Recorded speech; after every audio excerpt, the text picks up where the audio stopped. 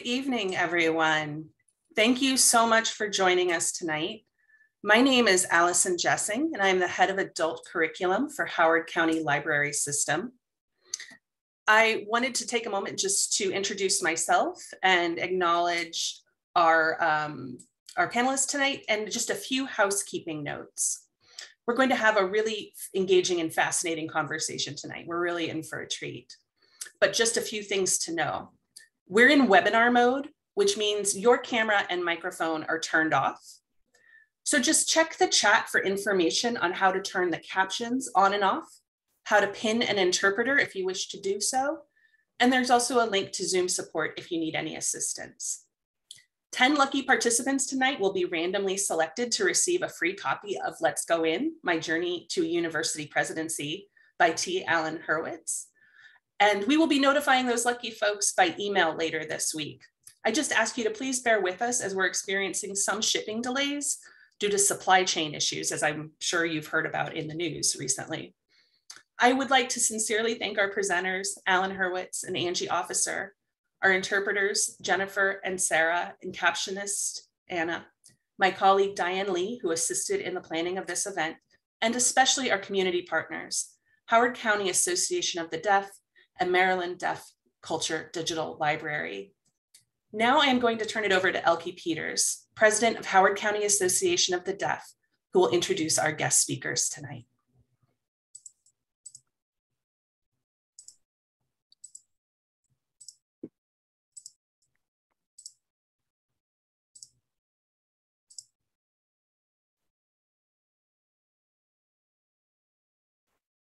Okay.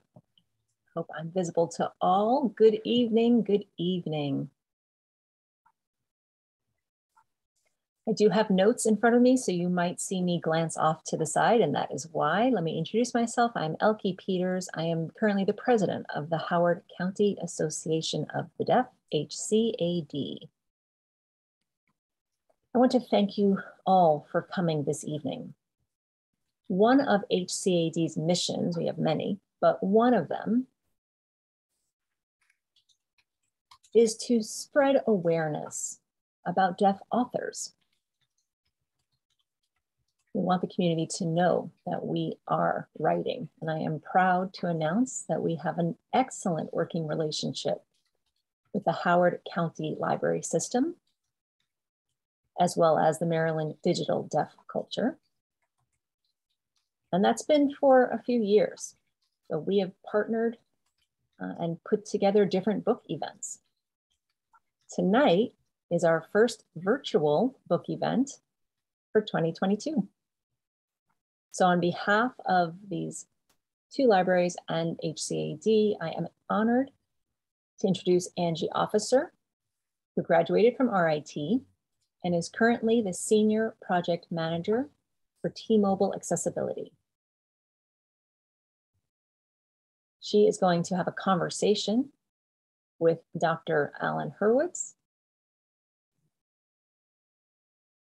And they're going to be talking about his book entitled, Let's Go In, My Journey to University Presidency.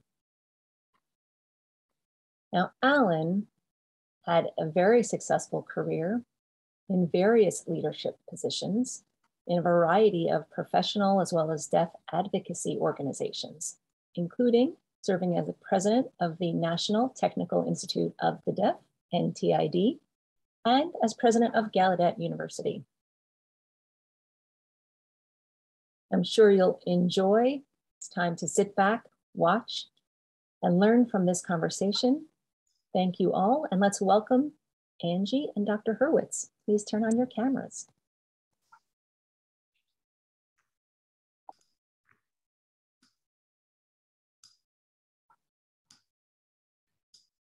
Hello, and thank you so much for that nice introduction, Elke.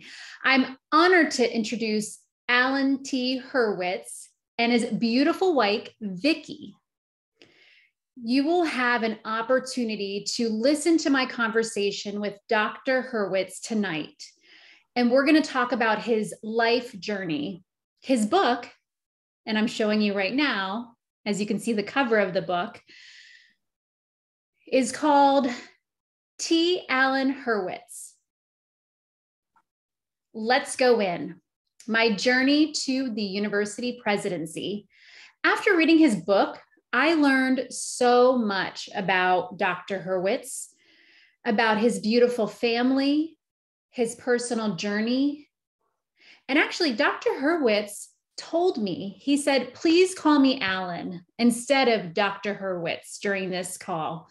And, you know, what a humble guy he is.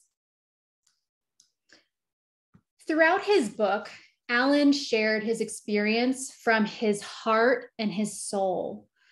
He talked about his childhood, his challenges, his successes, his disappointments, and his experiences that shaped his personal and professional life. Alan had a successful career and a variety of different leadership positions, and as a deaf advocacy organization.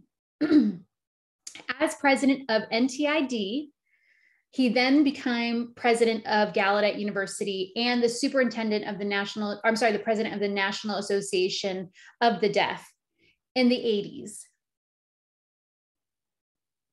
Alan's relationship with his wife, Vicki, as you can see her by his side, is characterized by admiration, a mutual respect, and compassion. Can you believe that they've dated each other since their sophomore year of high school? They have been together that long, long time. And obviously she is the love of his life. And Vicki, could you share the pink bear that you have that Alan used to propose to you? So that teddy bear is now 58 years old. Happy birthday. Thank you. Now, he is the love of her life and the love of his life. And really just reading their love story gave me such goosebumps. Just seeing them while I was a student at RIT, I could see them together and it was wonderful.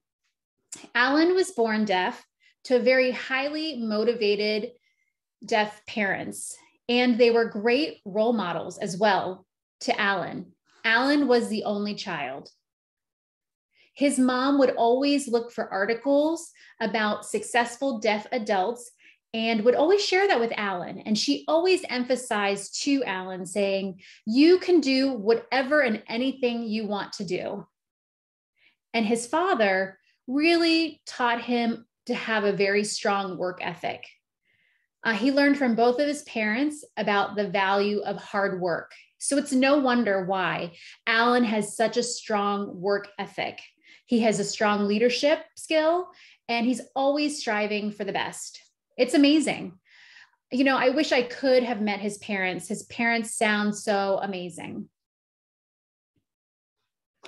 And I really just love this story.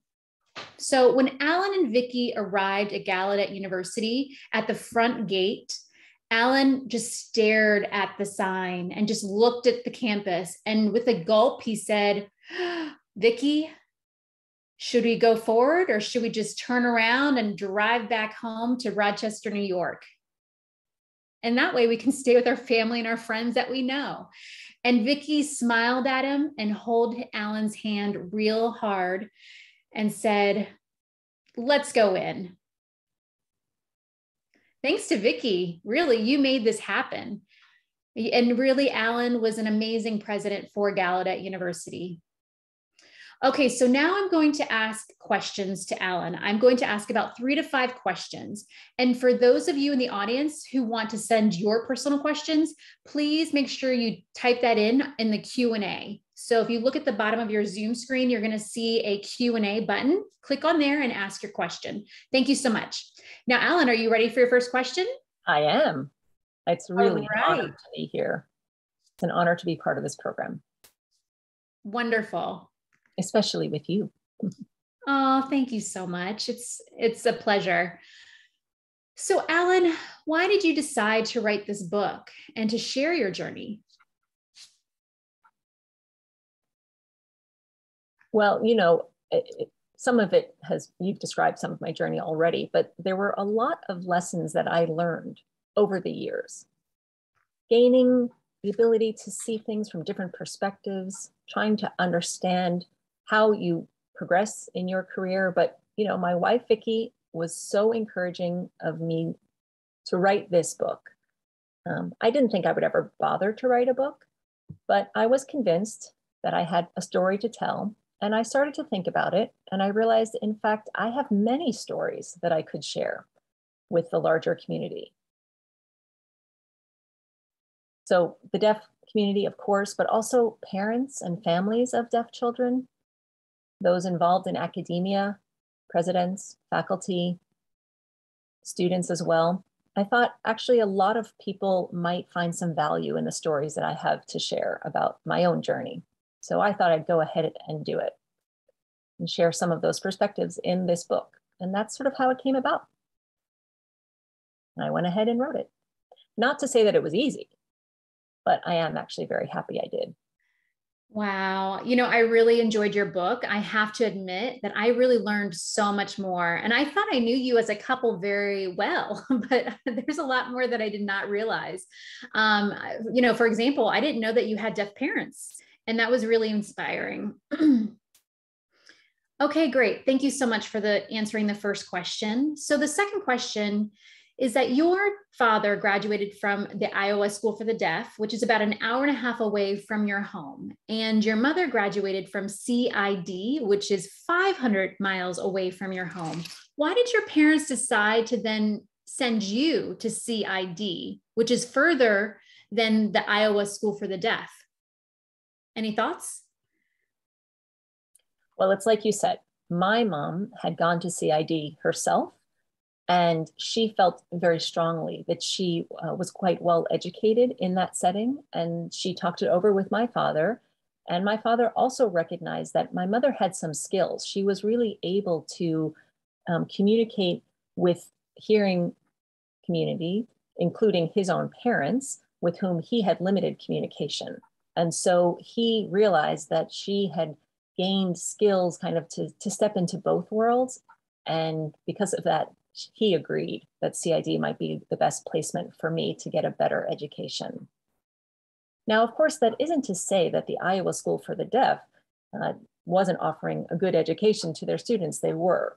But my parents made that decision at that time and sent me far away, as you said. And as you hinted at, that was not an easy thing to do, to send your child 500 miles away, especially given that I was only 4 when I was sent off. And I write about that in the book.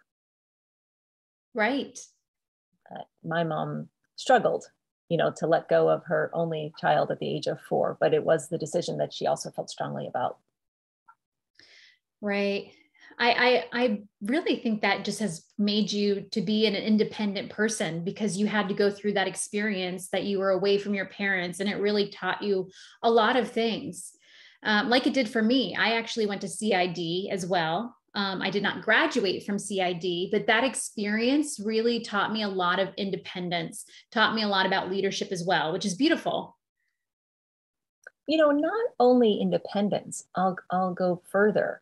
I didn't have siblings, remember? So going to CID almost felt like I was, going to a large family, because all of the boys in the dorm were like my brothers. And so it was a very enjoyable experience in the end.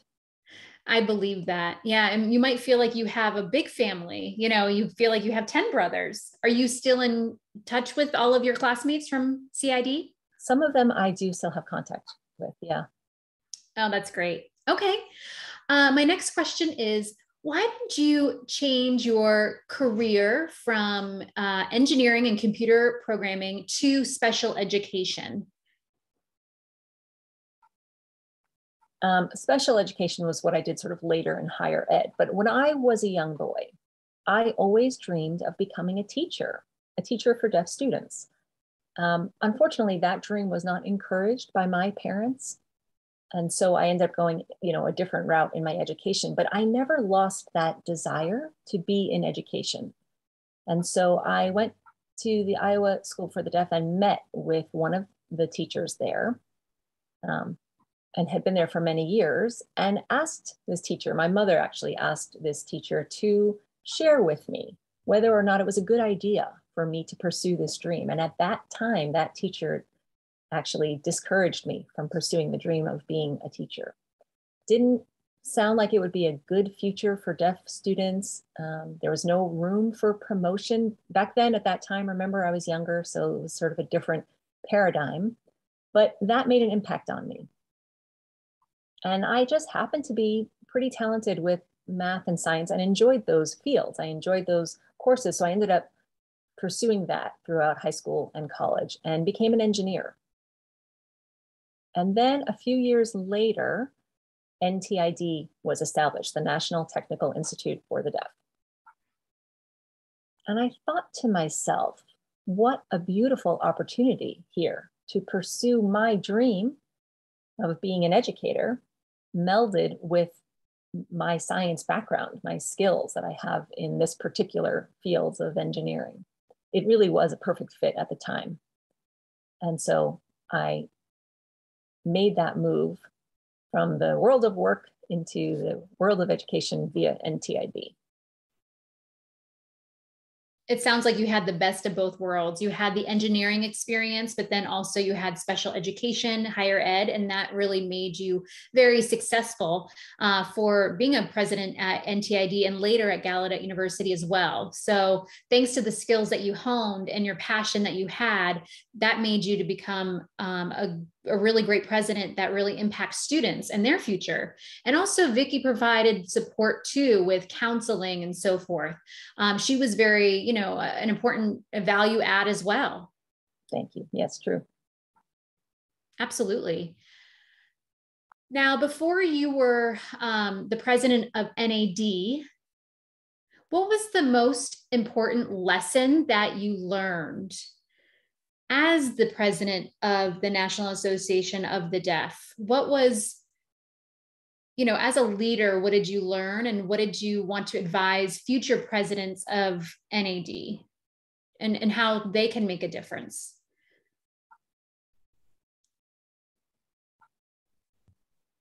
Yeah, I'll say that my experience as president of NAD was a wonderful experience. I got involved originally at the local level, like at the affiliate level. So the Rochester Association of the Deaf was where I made my entree into this world. And then New York State Association for the Deaf was the next level up, kind of the state level. And then I got involved at the national level, the national organization.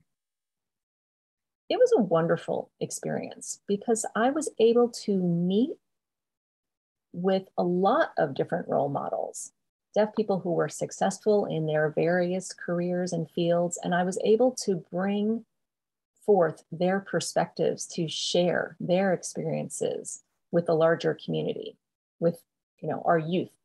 They are so hungry to learn. And so we were able to put in place mentorship experiences. And I think it really gave me the networking opportunity. I mean, I traveled all over the country. I met all sorts of people, went to every state.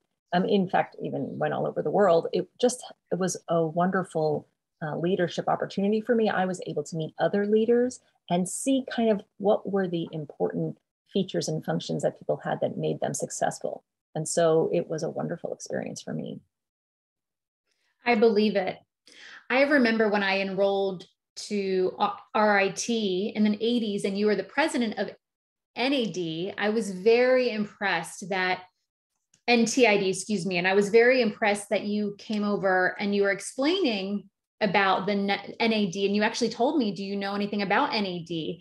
And I was still trying to study and just go through my college courses, but you were wonderful in a way of teaching us about NAD early on as a young individual. So I really appreciate you educating us instead of, after college, I finally realized what NAD is and what they do for us. Yeah, let me add to that. I worked with different people, like I said, from all over the country, who are dealing with lots of different issues and advocacy concerns.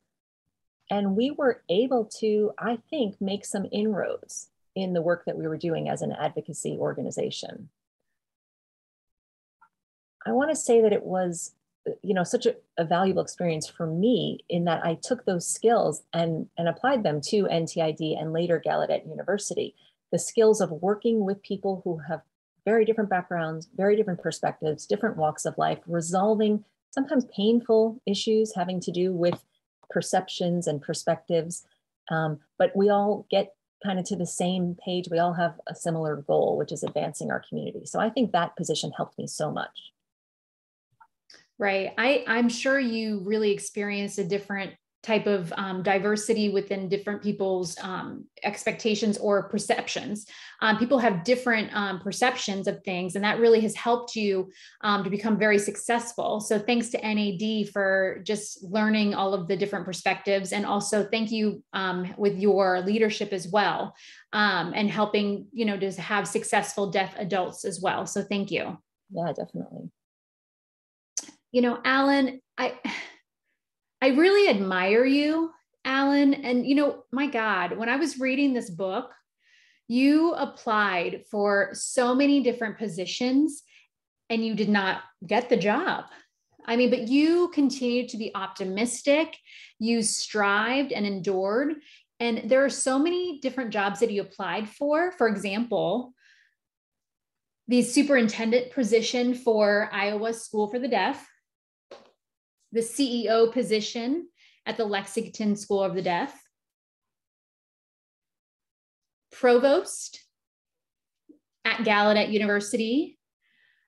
You also applied for the superintendent position in North Carolina, the School for the Deaf, but you actually withdrew that application later. But you did not receive any of those job offers. What did you learn through that process and that experience of applying for all of those jobs? Well, one lesson I learned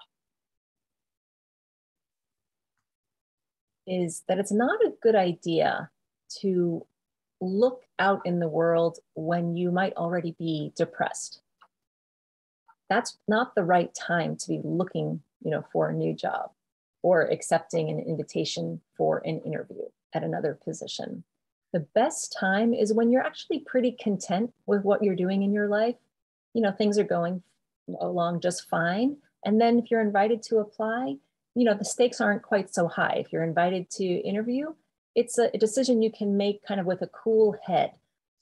You might want to know what's happening out there in the world. Maybe you'll find something that fits you even better, fits your interests, your skills, and your goals. These were all wonderful experiences for me to go to these different places, to have these different interviews, meet with search committee members, whether they be faculty or teachers, alumni, and kind of just learning what's happening in their context. Mm-hmm. And it helped me, every interview helped me to improve my next interview, of course. And so over time, those were the lessons that I learned. And I could take the lessons I learned in one position, one questions that had been posed to me. And sometimes I found myself trying to kind of embellish my answers. And actually I had someone from a search committee come up to me after an interview to have a private conversation with me to let me know they thought I had done quite well in their interview, but that I should work on cutting my answers down. They felt like I had kind of answered all of the questions that they had ready to ask in the first question that they asked. And so I was encouraged at that point to tailor my questions and my answers to the questions that were asked. And that was a lesson for me.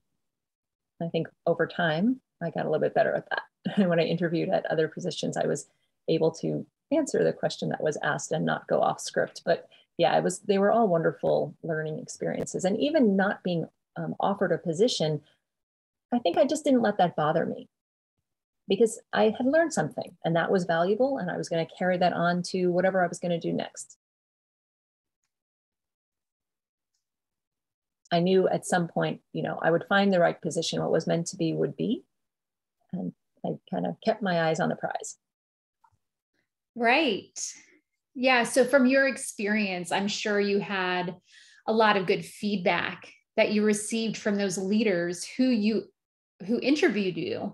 And I think that probably helped guide you And it, you know, maybe taught you to keep your answers short and sweet, right? Instead of just going on and on. Believe it or not, I have the same experience. And I was laughing at that when I was reading that part in the book, because when I started working for Sprint Relay, what I thought was, you know, I always had to explain everything from beginning to end, you know, A to Z, so to speak. My emails were long. I mean, I had so much information in those emails. And then people would say, Angie, can you please keep your email short and sweet? But I thought that was the right thing to do, was to over explain or overshare. And so I understand where you're coming from. Sometimes you think it's important to share as much as you can because you have a lot of knowledge and you know a lot. But at the same time, you know, that is good advice too. So thanks for sharing that advice. Also, you wrote in your book that President Abraham Lincoln as well applied for, or just went after 14 different positions trying to be elected. And he never gave up. He kept on going and he was persistent. And so that's something that I learned too through Abraham Lincoln, is that, you know, there's a great message there as well. And I'm glad that you followed in his footsteps. Now, for all of those people that are watching, if you're looking for a job and you haven't received that job that you want, don't give up. Keep going, continue on that path and follow Alan's advice. You know, eventually your dream will come true, and just don't give up. You want to just, you know, continue your dream and strive always for the best. Yep. I love that. All right. Just looking at my list for the next question. All right. So what is your biggest challenge or success as a president, when you were president at Gallaudet University and or at NTID? Well, there are many things that I'm quite proud of. But I want to be clear that it's not just me that made all of these things happen. So I think what's important is to create a climate or an environment that allows people to really shine, to do their jobs well. So I'm proud of many things that were accomplished both at NTID as well at Gallaudet when I was there. So for example, at Gallaudet University, several graduate degree programs were established. And so I'm proud of that move, but I do want to give appropriate credit to the faculty, the staff who worked so hard to make those things happen. Yeah, there are many things that I'm proud of. That's amazing. You know, Alan, I was actually surprised to find out that through challenging experiences that you had with Alexander Graham Bell, and there was a dorm that was named after Alexander Graham Bell. And so you had to go through a lot of listening sessions. You had to go through and listen to people's advice or feedback to make sure you made the right decision. And I was surprised when I was reading in your book that you mentioned that the AGB family, the Bell family, did not contribute any money, or the organization of AGB did not give any money as well. And so it made your decision to be very easy to remove that name from the dorm. I think that was a very smart decision. I didn't understand or realize that you went through that experience. So actually, I didn't make the ultimate decision to do that. You know, NTID is one of 10 colleges under RIT's right, so to speak, right? And so the board of trustees, and it was the board of trustees who have the power to make the ultimate decision to change a building's name. And I will say that there was some hesitation on their part. They were a bit nervous about changing because it was a historical name, and we wanted to make sure they fully understood the rationale why this change was so important.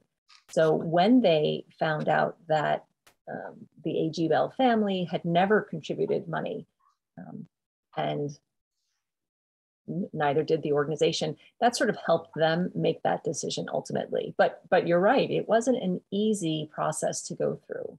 It required us to really listen again, to different people, different perspectives, hear where they were coming from. And ultimately, we felt that it was the right decision to make. Right. I have to applaud you and commend you. I can't imagine what you went through in that situation. I'm sure it was very, how do you say, like sticky? Because you want to make sure that you're neutral. You want to make sure that you're fair. You want to make sure that you hear everybody with their perspectives, including the board of trustees, including the students.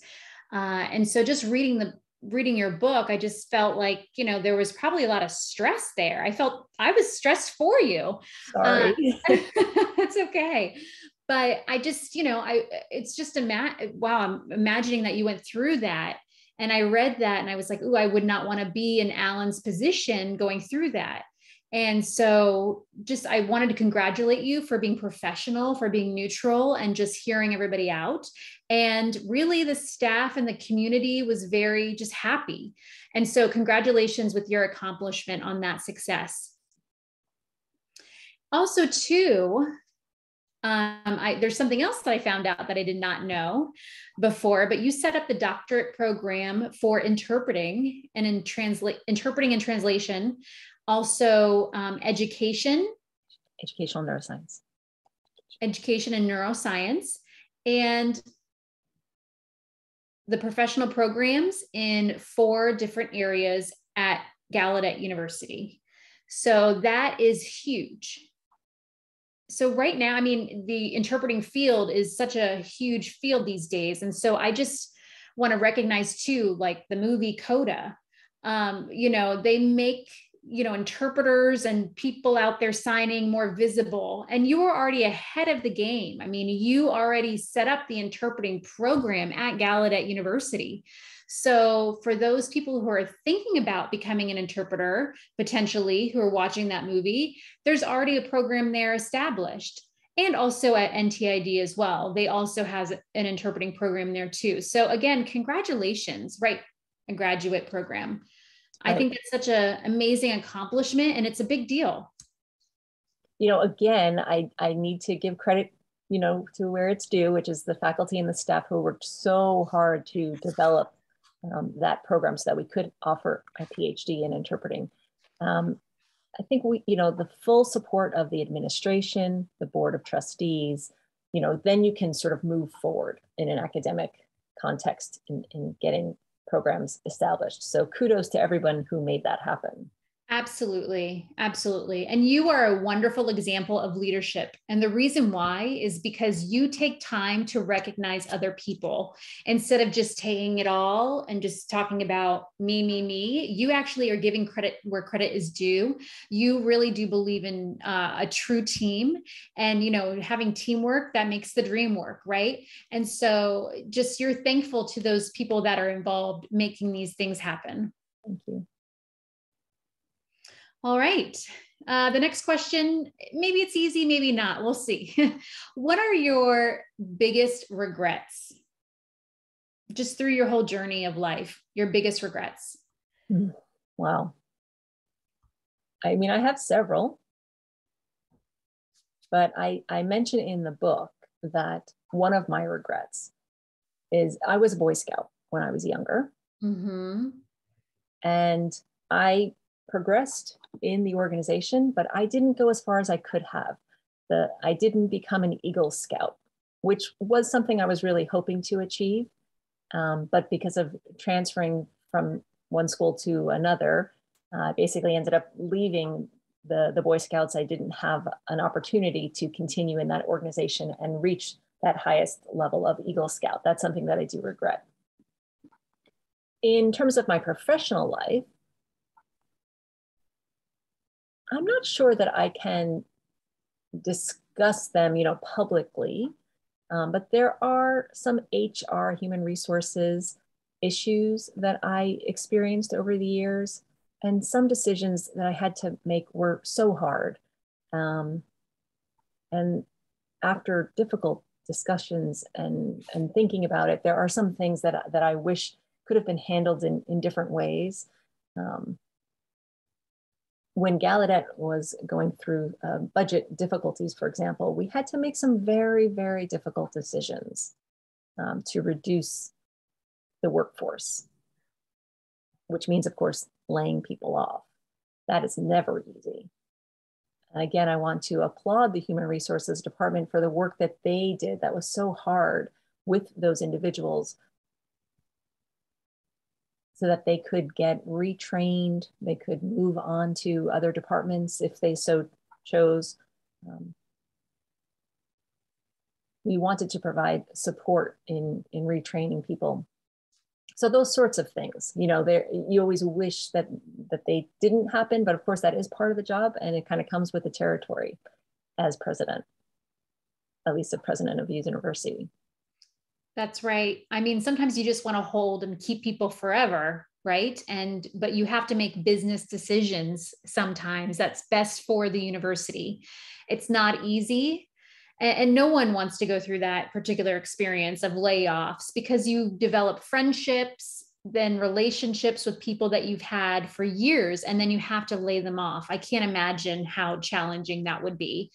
So thank you for sharing your experience. And also too, could you share your experience of dissolving the social work program? I know that the social work program really meant a lot to Vicki, and Vicki graduated from the social work program. And so I know that it was so hard for many people.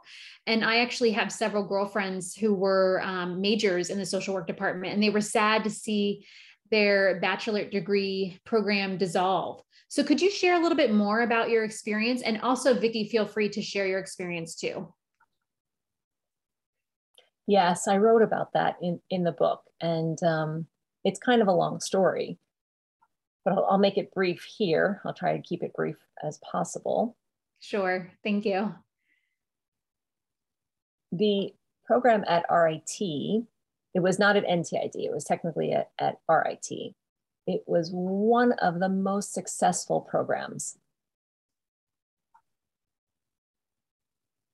And about half the students were deaf and half the students were hearing. It was really a very successful model. And the graduates went on to do great things. Many of them became leaders in their own right in their careers. But it was a decision that RIT made to cut that program. And they approached me and asked if that program could perhaps be rehoused. I thought that was a good idea. So then I thought they would provide us with the resources such as the faculty. I think there were 5 full-time faculty at that point for that program, that they would then be transferred over to NTID. But I was told that that wasn't going to happen, that I would have to basically source resources myself.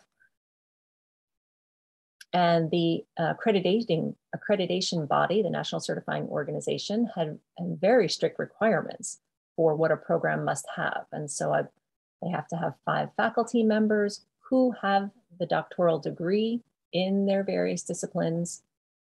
So there were just a lot of issues. So we brought it back to the administration. We talked about finding those resources. We went to the US Department of Education to ask if they would be willing to supplement our funding in order to keep this bachelor's program afloat. They turned us down because Gallaudet University had a social work degree already, so they didn't see the need for another one. They thought, you know, it's duplicating efforts and unnecessary. And they felt that NTID should kind of remain with its mission, which is sort of in the technology field. Gallaudet is a liberal arts school, NTID more of a technical school, at least back then for sure. So we had to make this difficult decision that we really couldn't accept the social work bachelor's program. And that had a big impact on me because I knew so many successful graduates of the program, and I knew so many of them would be upset. There was a lot of anger in the community. It was a tough time. And I had to deal with that, with the fallout from that decision. But now that's, what is that, 30 years ago at this point? That's right. It was 30 years ago. So I'm hopeful that nowadays, you know, that people are innovating in terms of how programs could be rehoused and it wouldn't happen again. We'll see. No, you're right, Alan. Thank you so much for sharing that, just your experience with social work.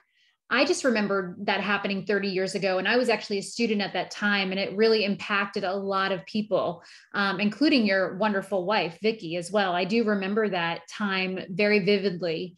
And, you know, with society nowadays, there are a lot of issues with mental health. And so I'm really hopeful that RIT and NTID would then be willing to just be open to having a social work program again, especially just in this environment that we're in. We'll see if something like that will happen.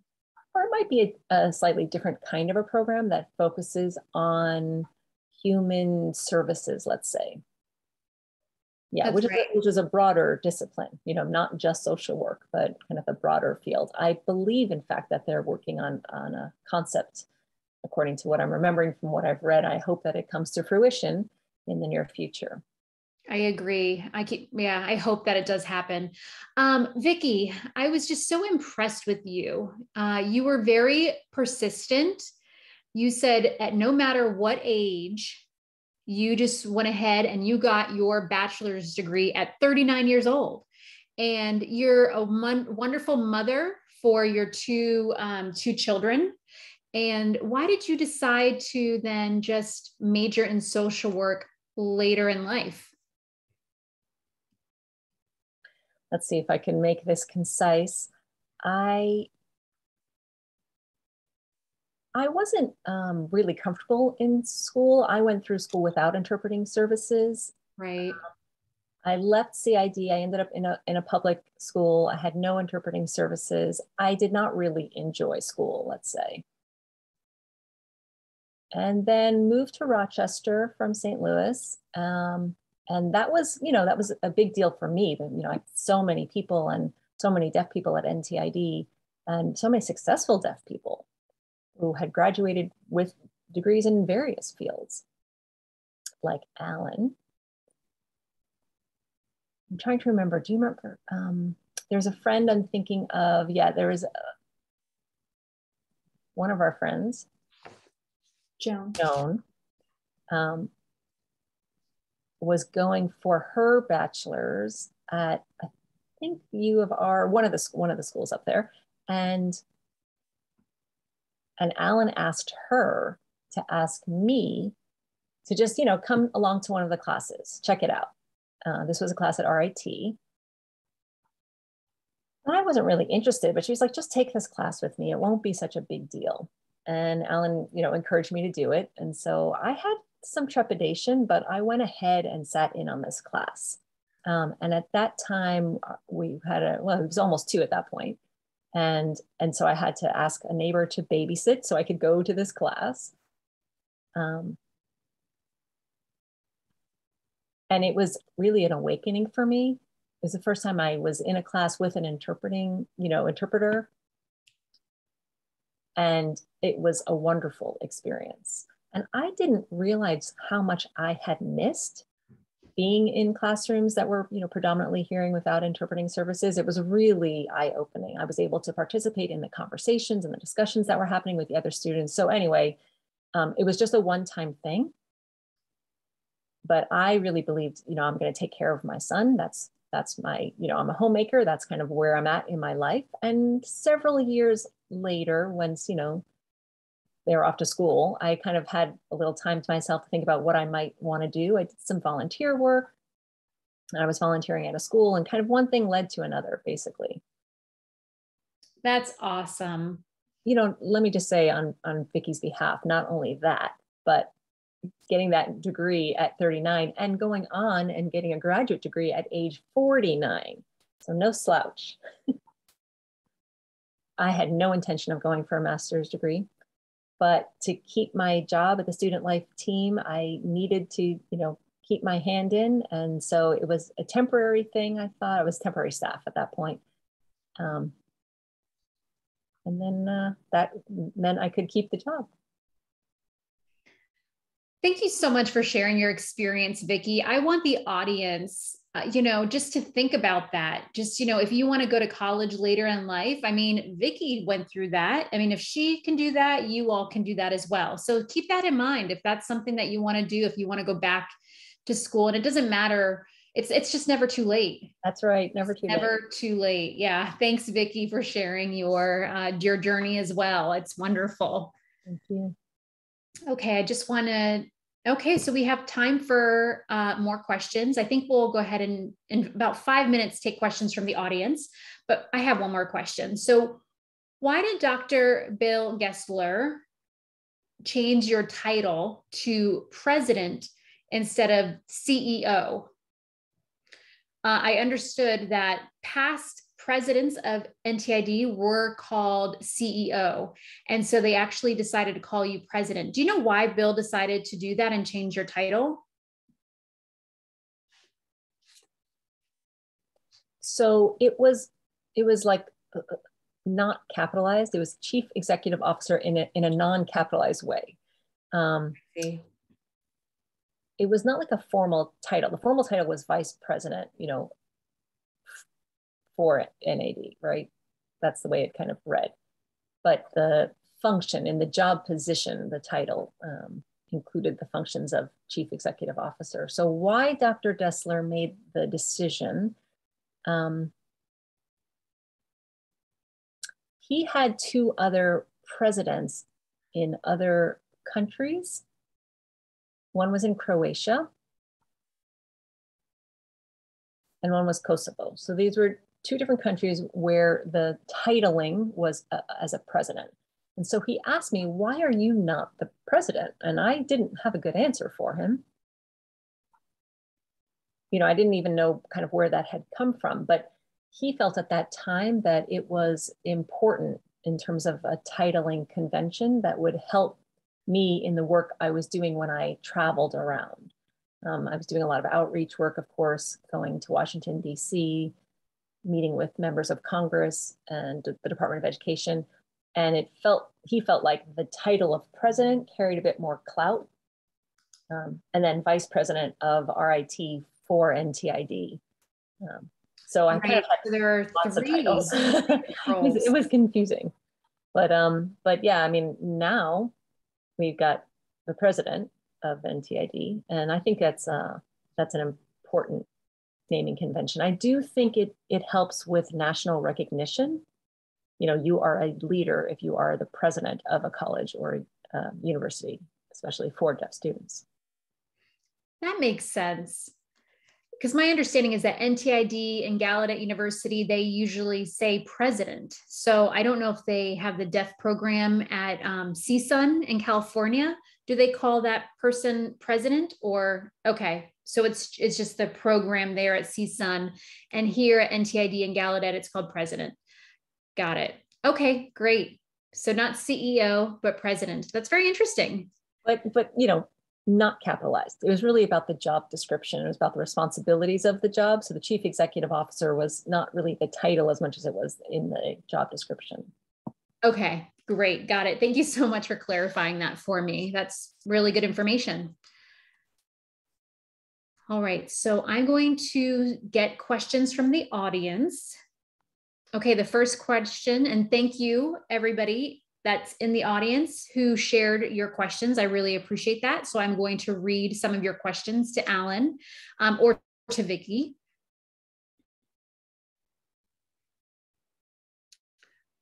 Okay, so your book was well written, very entertaining, as well as fun.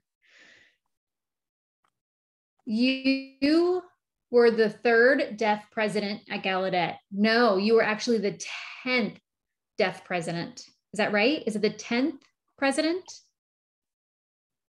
But they're saying the 3rd. So I was the 10th president of Gallaudet, but the first 7 presidents, you'll remember, were all hearing individuals. Got it. So okay. There was Dr. King Jordan, of course. So in tech, you know, and then of course now we have Bobby Cordano, but so I was the 3rd deaf president. I'm the 10th in the lineage, but the okay. deaf president. That's clear. Okay. So the question from the audience is, I know the book is about your life, but was there any lesson that you wanted to share about the deaf president experience at Gallaudet University? Yeah, I did write a little bit about this in the book as well. I didn't go into great depth, but I talk about in the book some of the issues, some of the challenges when I became president at Gallaudet. And NTID as well. I mean, Gallaudet and NTID are, although quite different as institutions, NTID is one of 10 colleges under RIT. RIT is responsible for everything in terms of these 10 campuses: food services, the library services, janitorial, the residential programming, all of that. And NTID is responsible solely for the academics and student engagement. So that's how it breaks out. Now, of course, at Gallaudet, it's kind of all in one. So it's similar like to RIT on that level, responsible for everything: food services on campus, library services, the residential programming, snow removal, janitorial services, I mean, everything. Student services, student life, all of it.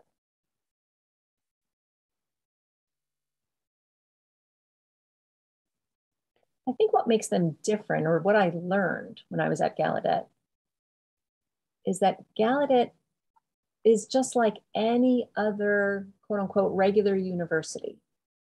We have all of the same issues and challenges: student enrollment issues, budget issues, facilities issues, all of it.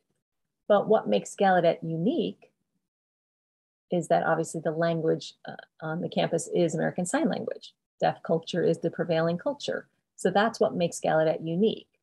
But in terms of how you manage the day-to-day operations of Gallaudet College, Gallaudet University, as it later became, it's just like any other university. So that was a lesson that I really learned from being both at NTID and at Gallaudet.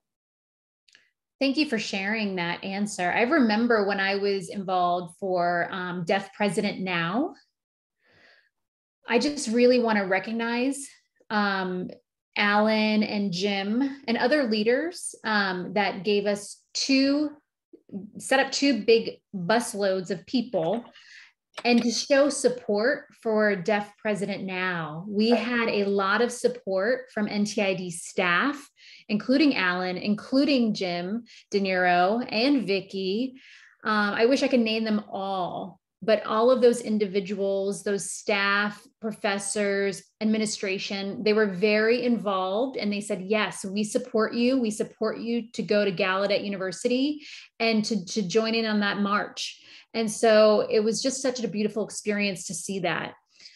We did that within 24 hours. Basically, we rented a bus, we stayed overnight, we participated in the march, and then we headed back to Rochester on Sunday night.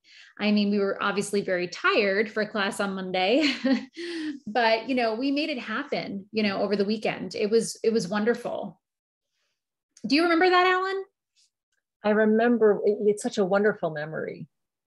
Yeah, Vicky, do you remember that too? Riding them down on the bus? Oh, I remember it. Yep, I remember it very well. It was an exciting time. Yes, it was. All right. Let's just say if there was a movie producer that came to the both of you and said, I would like to do a movie about your life and your journey, which actor would you like to perform you, Alan? Who would you pick? I don't know that will ever happen, but after Coda's success, maybe never say never, who knows? That's right, you never know. I started thinking about that because I knew this question might come. And there is one person who's no longer alive, unfortunately, but Robin Williams. Oh, yeah. I always admired him. And I've been told that I sort of favor him in my looks just a bit. I never thought so. Okay. Yeah. So a long time ago. Yeah, he does.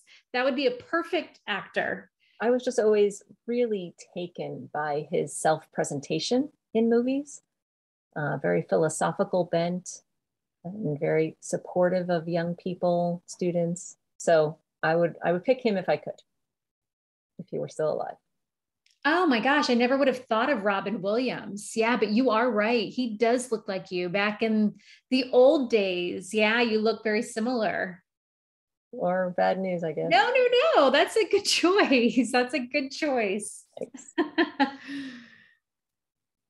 Okay.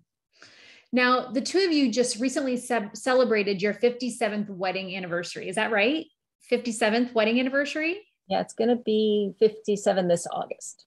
Okay, so this coming August, you both will celebrate your 57th wedding anniversary. First of all, happy early 57th wedding anniversary. So what's your secret to success with to make a successful marriage? You answer first, then I'll answer. Communication is going to be my first answer. We share everything with each other.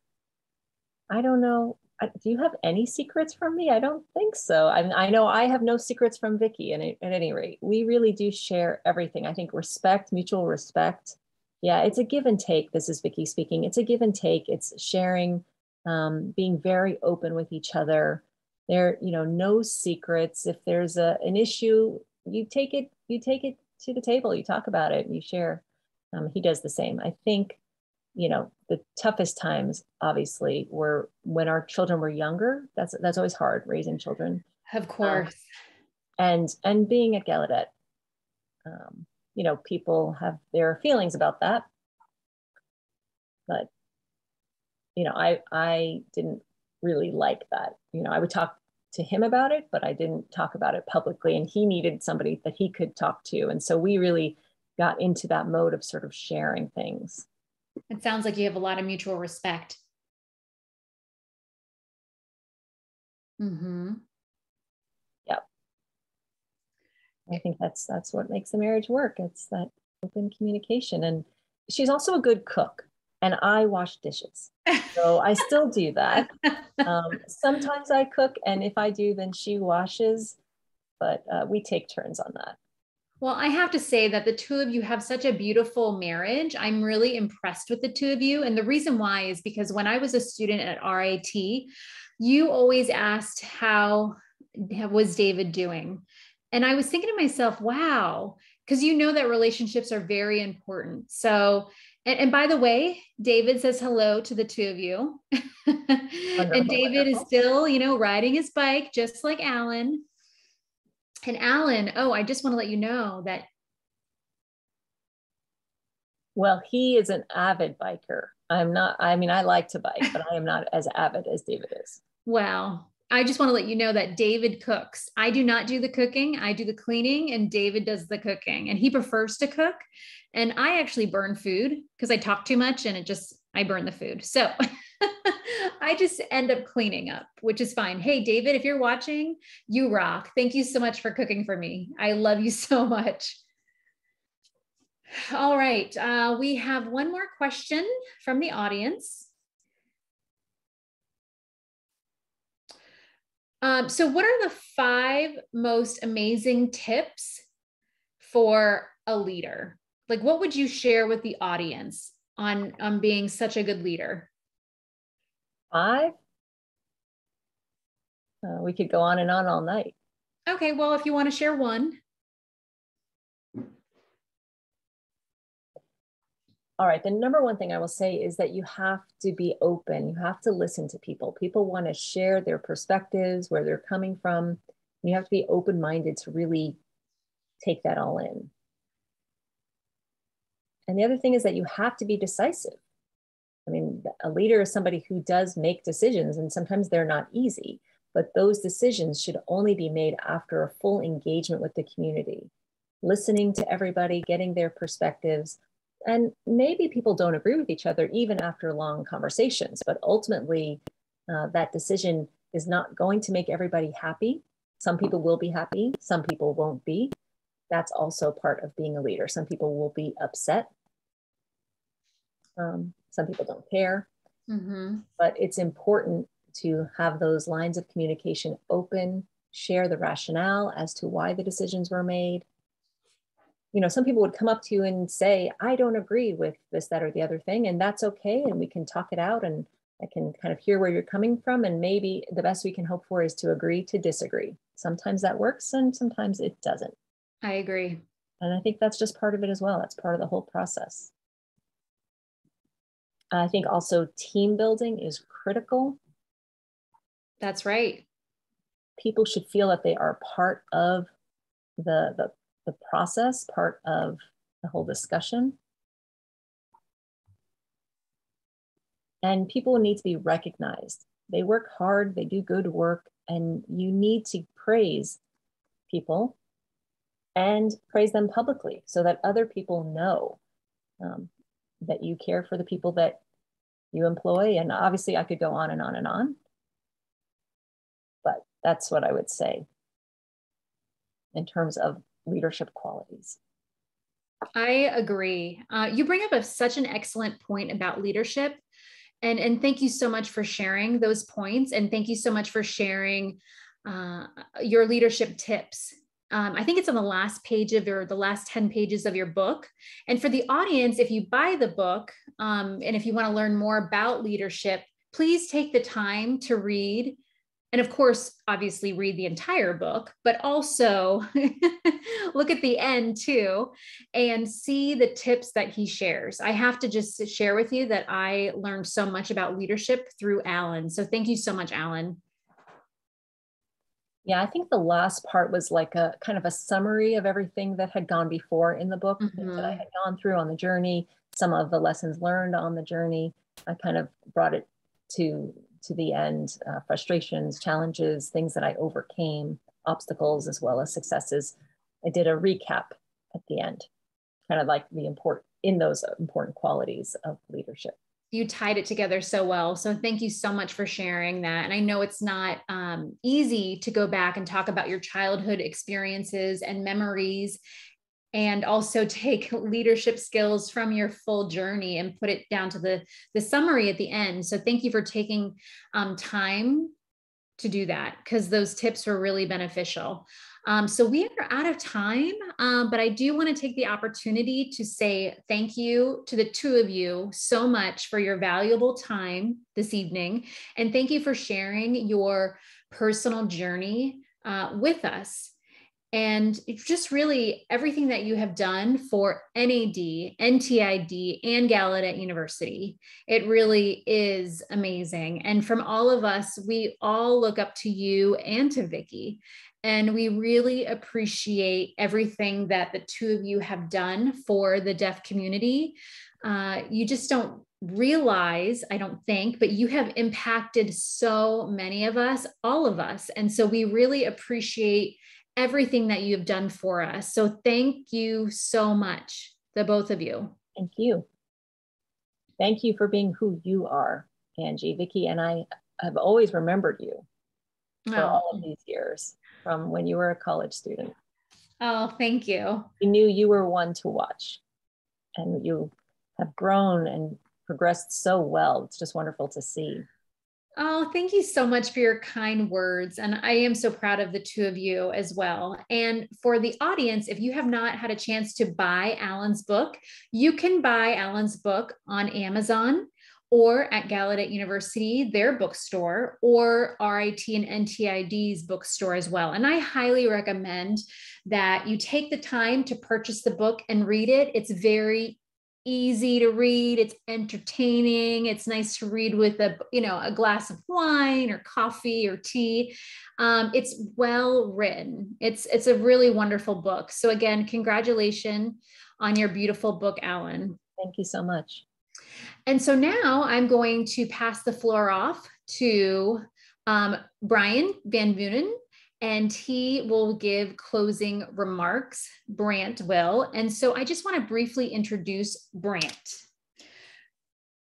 So Brant is the coordinator for the Maryland Deaf Cultural Digital Library. And he just transferred from Austin, Texas, the Austin Community District, and Alamino College District of Texas, where he worked in the academy or academic libraries.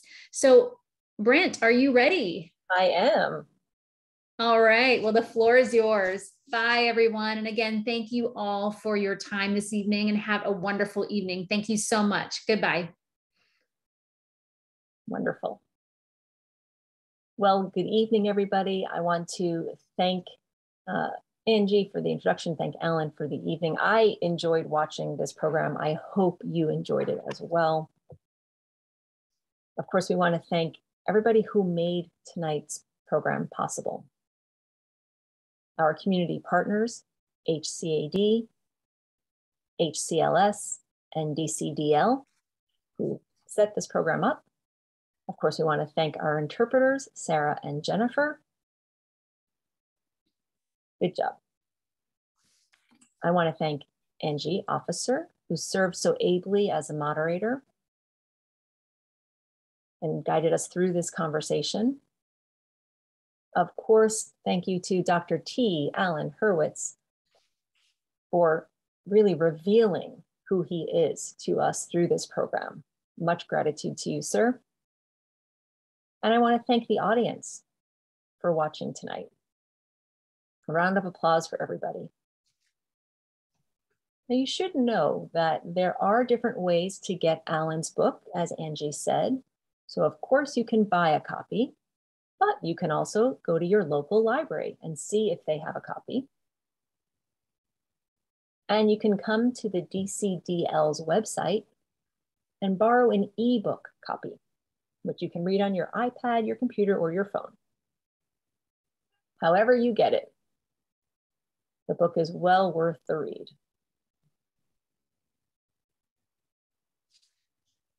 And this is the first of more library programs that we will have, partnering with HCAD, HCLS, and DCDL. So keep your eyes open for those programs. Again, thank you all for coming. Enjoy your evening.